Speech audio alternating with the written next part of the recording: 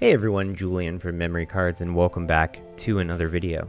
We recently put out a video about the best Switch games to own right now, but that focused on major retail releases. In this video, we are going to showcase some of the best Nintendo Switch indie games. Let's start off with the honorable mentions. The Binding of Isaac. While this game was at one time an indie game, it has evolved into something bigger.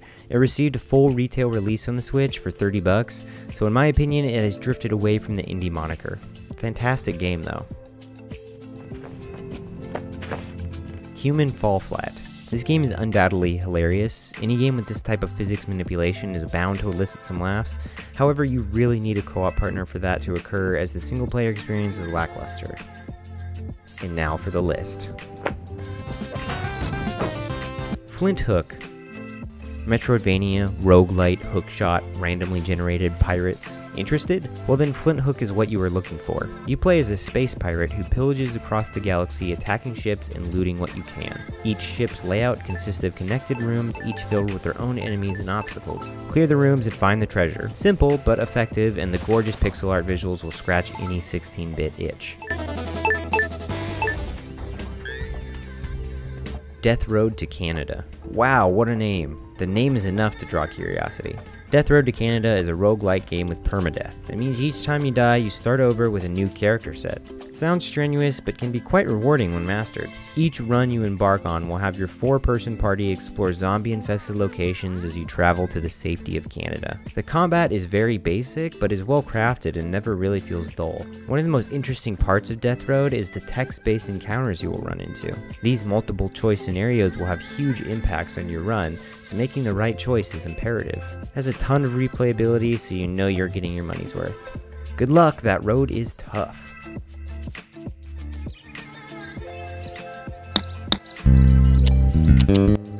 Golf Story. The polar opposite to the frantic chaos of the previous two games, Golf Story begs you to just chill out and hit the greens, bro. Seriously, there is a type of euphoria that just oozes out of this game, and I can't put my finger on it. It could be the whimsical soundtrack and the environments, or maybe how smooth the actual golfing action is. All I know for sure is that Golf Story is super fun and exceedingly goofy. I mean, a golf RPG is a pretty silly concept in its own right, but hey, you know what? It actually works.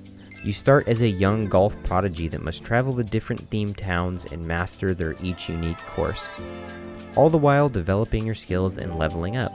Side quests are abundant, and the challenge level never feels overwhelming. The best part of Golf Story is that you can set your golf balls down anywhere at any time and start swinging. Thank you, Golf Story devs, for that. Overcooked.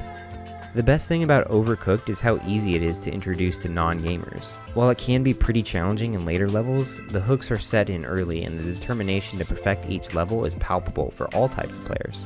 The goal of Overcooked is to scramble around each unique kitchen, fulfilling the customer's orders. This is not a new concept in gaming, but never before has it been pulled off so effectively. Truly a fantastic couch co-op experience, and that's where the Switch excels.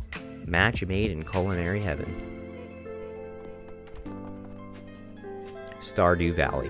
Stardew Valley was a breath of life into the stale life farm sim games, and will stand as one of the best games in that genre. Mixing elements from Harvest Moon, Rune Factory, and Animal Crossing, Stardew crafts a melange of delightfully entertaining farming. Not a ton to say that already hasn't been said, but this game feels like it should have been made for the Switch in the first place. We are so glad it is here now.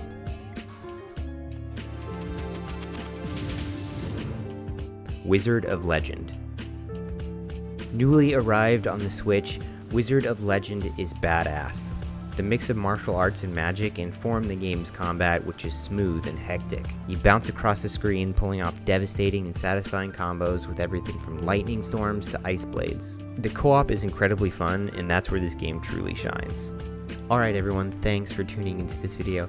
If you liked it, please drop a like, comment, subscribe, let us know down below what you think about this list. What games would you add? Which would you take off? What are you looking forward to?